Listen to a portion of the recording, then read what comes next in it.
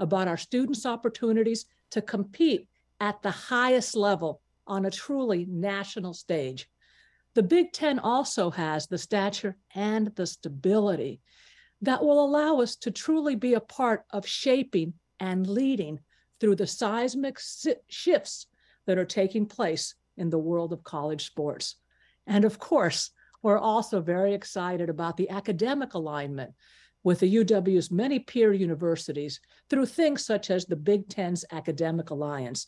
In fact, our Dean of Arts and Sciences, who participated in it in one of her previous jobs, emailed me and told me what a great network that is. Now, I appreciate the fact that this is a bittersweet moment. The UW was a founding member of the Pac-12. And so even as we're excited about this move to the Big Ten, and we really are excited, we recognize that for many, including me, it is a bittersweet moment. I've spent most of my adult life as part of this conference, and I have many, many wonderful memories, as do many of you. We're proud of our rich history with the Pac-12. And for more than a year, all of us worked really, really hard to find a viable path forward that would keep us together. I have tremendous admiration for my colleagues in the Pac-12, and I know that our institutions will continue their many academic and research collaborations and some of the strong friendships that we shared. And I want to make 100% clear, we are fully committed to continuing the Apple Cup against Washington State. There is no question that the Apple Cup is a cherished tradition, and we want to continue our long history with the Cougars, including Apple Cup matchups across all of our sports as part of our non-conference schedule. That's a great way to continue this wonderful tradition, this great friendship, and this great rivalry that we have with the Cougs. But in the end, we had to do what was right. It is my responsibility to do what is right for our university and our student athletes, and an athletic program that is truly special. And the opportunities and stability offered by the Big Ten were simply unmatched. This is a great move for our UW teams, our fans, and for our entire university. Together with our new conference colleagues, we will be able to truly lead in shaping the future of college athletics, both on and off the field. Thank you. I'm not seeing any raised hands yet, so either nobody's raised their hand or that functionality is not working. So let's just go to Tim Booth from the Associated Press. If Tim, if you'd like to start us out with a question for either Jennifer or Dr. Cauce, please do. Hopefully you can hear me, President Cauce. I'm wondering, where did you see the Pac-12 leadership ultimately fall short that led to the decisions that were made over the past few days? Well, you know, I really am someone that likes to look forward rather than backwards. In the end, we did not have a deal that we thought was viable in terms of securing our stability and our future. Thank you. We will go to Noah Cohen, and then after Noah, Mike Vareld. Go ahead, Noah. Thank you. You mentioned the commitment to keeping the Apple Cup in all sports. Does that include a commitment to playing in Pullman in football every other year? Jen? Yeah, I'll take that one. I've had a chance to talk to Pat Chen yesterday. I think many of you know he's a dear friend of mine, and we're both really committed to this series and committed to the state and all of our fans, not just for football, but for all of our sports. We are still working on the complexities of our football schedule in general for the future years. So Pat and I will continue to work on the best plan to play the Apple Cup every year. All right. We'll go to Mike Varel, followed by Alex Crescenti. Go ahead, Mike. Yeah, for President Cauce, just you mentioned that for more than a year, you've been working to keep this conference together. And Commissioner Klyafkov was very confident at media days that a deal would be done. Obviously, there've been a lot of meetings in the last couple of days. When was it clear to you that the Big Ten was where Washington needed to be? I have to say that this was heart-wrenching. It was backwards and forwards, and there were moments when I thought it was going in one direction and then in another. Like I say, at the end, we looked at the deal that we had, the only deal that we had, and it was clear that it was not giving us what we thought. It was not the deal that we had been discussing just days before, and it was not going to secure. When you have a deal where people are saying that one of the best aspects of it is that you can get out of it in 2 years, that tells you a lot. And we really needed to have the stability for our players, for our coaches, for our teams. And like I say, there is no question that the Big Ten is a leading conference and that we can play together with our colleagues there a really important role in shaping a future. All right, thank you. We'll go to Alex Crescenti of KXLY TV in Spokane. Nico Tamurian will be next. Go ahead, Alex. Hi, do you worry at all with the health and the safety of your student athletes with having to go out on a Tuesday or Wednesday night to Piscataway, New Jersey or College Park, 3 hours away, and then keep going back and forth, back and forth? Football obviously will be fine with, a lot of those flights, but do you worry with some of the smaller athletic programs that they're going to have to be constantly going back and forth across the country for 4 or 5 months? If I could, on President Cauce, I'd love to answer that. And thank you for the question, Alex. I mean, one of the things we're most proud of here at the University of Washington is that we put our student athletes at the center of all of our decision-making.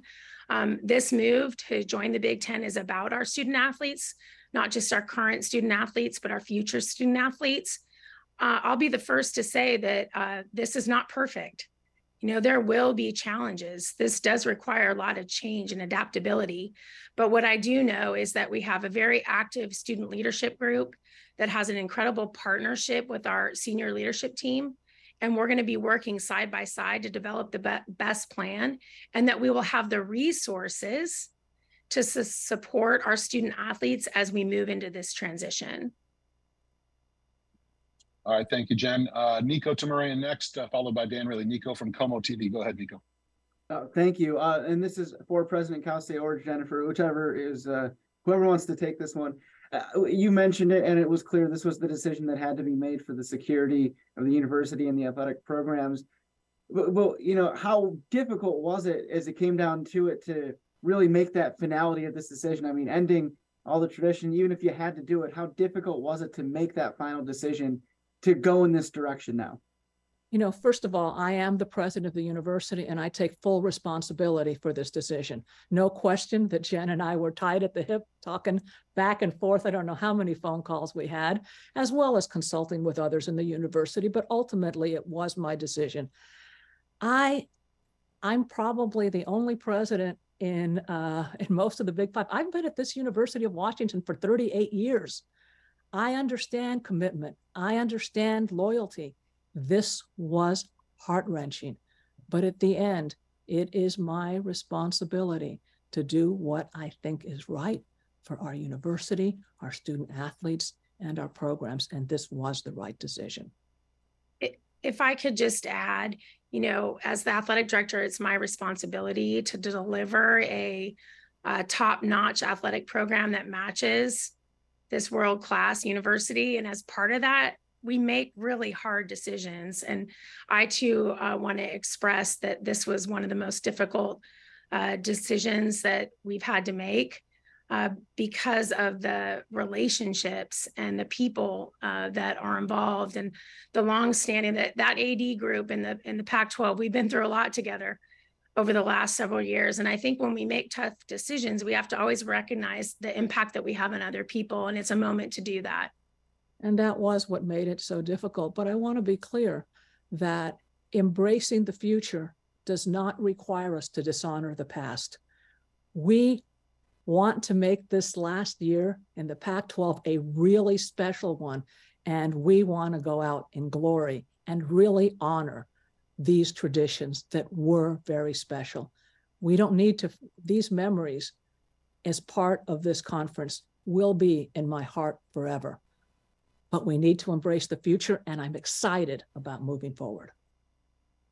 Thank you. All right, let's go to Dan Rayleigh. Dan will be followed by Christian Capel and then Kim. Go ahead, Dan Rayleigh from SI.com. Hi, I was just wondering, once the deal was laid out by the Pac-12, who made the first call? Did the Big Ten call you, or did you call the Big Ten? And then as a follow-up question, are you concerned about the cost of travel that's going to come off of all of this? Can I take that one on, Amari, first? Is that okay? Fine. We're not going to get into all the specifics of who and when and where regarding this decision. But what we will tell you is that we made this decision in a very deliberate and thoughtful and intentional way. And part of that decision was that we felt very confident in the agreement we had with the Big Ten to have the resources to adapt to the challenges that you mentioned, including travel costs and additional resources that our student athletes are going to need to have a successful experience in the Big Ten. Yeah, and if I might add, we are leaving some colleagues behind, and that's painful, but we're also joining some new colleagues, some of whom were also in the Pac-12, and we do have a group on the West Coast as part of the Big Ten now, as well as I know a number of the other presidents in the Big Ten, and it is an amazing group. All right, thank you. Again, raise your hand if you have a question. Next question will be from Christian Capel, followed by Kim Reynolds. Go ahead, Christian from onlake.com. Yeah, Jen, it's been reported that the Big Ten distribution will start at $30 million a year for you guys, raising by $1 million each year after that. Is that accurate? Are there additional funds that you guys are tapping into? I know there's been some mention of maybe borrowing against future earnings as well. I appreciate the question, Christian. We're really confident in the agreement that we have with the Big Ten and the resources that are going to be provided for us, not just short term, but long term. We're not going to get into the details of the financial agreement today, but we are looking forward to sharing that in the very near future. All right, we'll go to Kim Reynolds from 24/7 Sports, followed by Tim Booth from the AP. Go ahead, Kim.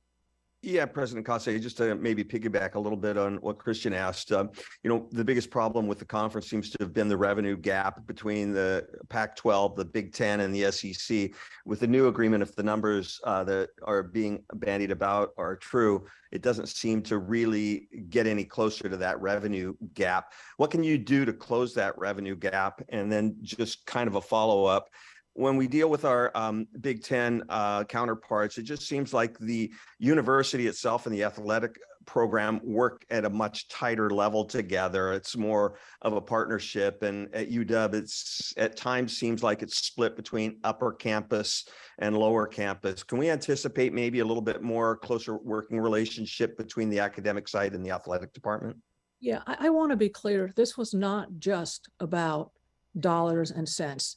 This was about national visibility for our players, being on linear TV so that they could be seen, so that they could have the national exposure. It was about stability. It was about a contract that didn't have a 2 years and you can all split up. It was about having a future that we could count on and build towards. So it wasn't just dollars and cents. And in terms of, lower and upper campus, I can assure you, how many other conferences have as their faculty athletic representative, someone that went on to be dean of the School of Engineering and someone that is now our first faculty regent. Our relationships across are incredibly tight, no question. Jen, do you want to add to that? Let's keep rolling. All right, thanks to you both. We'll go to Tim Booth from the Associated Press, followed by Noah Cohen. Go ahead, Tim. President Cauce, you mentioned a 2-year opt-out a couple times now. You mentioned linear TV. What were some of your other concerns, or what additional concerns about the deal that was presented by Commissioner Kliavkoff last week? we had expected to have a couple of deals to look at, and it didn't turn out that way. Like I say, I want to be clear. I don't want to point fingers at anybody. This was a really, really difficult situation that the commissioner found himself all year. He worked really hard. I have every reason to believe that offers fell apart because of other,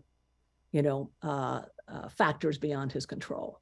But at the end, I do think that at least some level of linear TV mattered. We have a history with the Pac-12 networks that wasn't a good one. Again, it's not, that I think that there weren't long-term possibilities, but there was enough. The fact that there was enough uncertainty that a plus was the fact that we could opt out tells you something. We had been living in uncertainty for too long to continue in that level. It makes it very, very hard to build. All right, we'll have just a couple more. We have 3 hands raised. We'll take those 3 questions from Noah, then Mike, and then Mike Franco. Go ahead, Noah. Thank you. You mentioned earlier that you'll still be playing some previous Pac-12 schools, USC, UCLA. If the Big Ten was considering expansion in the future, would the University of Washington leadership advocate for adding previous Pac-12 schools like the current 4 remaining? Well, I can tell you that, like I say, right now, I would not make any commitment without seeing the details, but, that would be a whole lot of fun. All right, we'll go to Mike Farrell from the Seattle Times and then Mike Franco from KLAY Radio. Go ahead, Mike Farrell. Yeah, for either President Cauce or for Jen, obviously you're making this move with the University of Oregon, a longtime rival, and a partner as well. And I'm curious, how much collaboration was there between your 2 schools throughout this process, and how important was it for you to stay together, whether it was to remain in the Pac-12 or to go to the Big Ten? Well, the students have this phrase they use, frenemies. And I have always felt that the president of the University of Oregon has been a real frenemy. And there is no question that we discussed this, that we talked about it, that we went, that we both talked about the pluses and minuses. And I do think there is no question that we did want, the rivalry between our schools is absolutely amazing. And again, with both of us going together, we have a West Coast presence. Jen, do you want to add anything? No, good. All right, we'll close things out with the question. Yep, I even have a little plastic duck that I give to my dog every time we play the ducks. All right, we will close things out with a question from Mike Franco from KLAY Radio in Tacoma. Go ahead, Mike.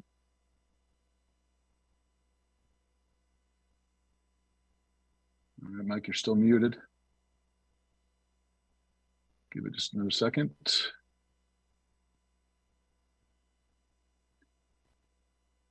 All right, I think we're just going to go ahead and have to wrap it up with that then. Thank you both for your time. Thanks for everybody for joining us. Oh, there you go. Go ahead, Mike. Real quick, Jen. You both have had obviously a long relationship. University of Washington certainly is recognized as a significant player academically, athletically. Now you're moving on to a conference some of us would describe as huge. Based on last year, the University of Washington would be 8th in attendance in the Big Ten. So it's a little different environment. Can you talk a little bit about your expectation as far as your relationships that you either need to build or already have with some of your counterparts? You're going to be working on scheduling and all that sort of thing. Well, yeah, let me first say one of the reasons why we felt so bullish about joining the Big Ten and competing against schools with sold out stadiums and great brands is that we see Washington in the same light. And we knew when we made that decision that Husky Nation, was going to rally around us and be part of continuing to evolve and grow and elevate this athletic department at the highest level.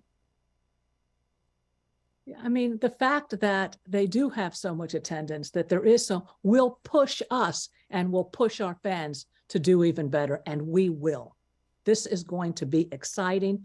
I understand some of the sadness. It will take some of us longer or shorter to grieve a bit. There are some great traditions there, but I know that we can count on our fans. Our players are pumped. Our coaches are pumped. We are going to make this work, and it is going to be awesome. That sounds like a way to finish things off. Thank you, President Cauce. Thank you, Jennifer. Thanks for everybody who joined us here today. With that, we will call it a day. Thank you very much.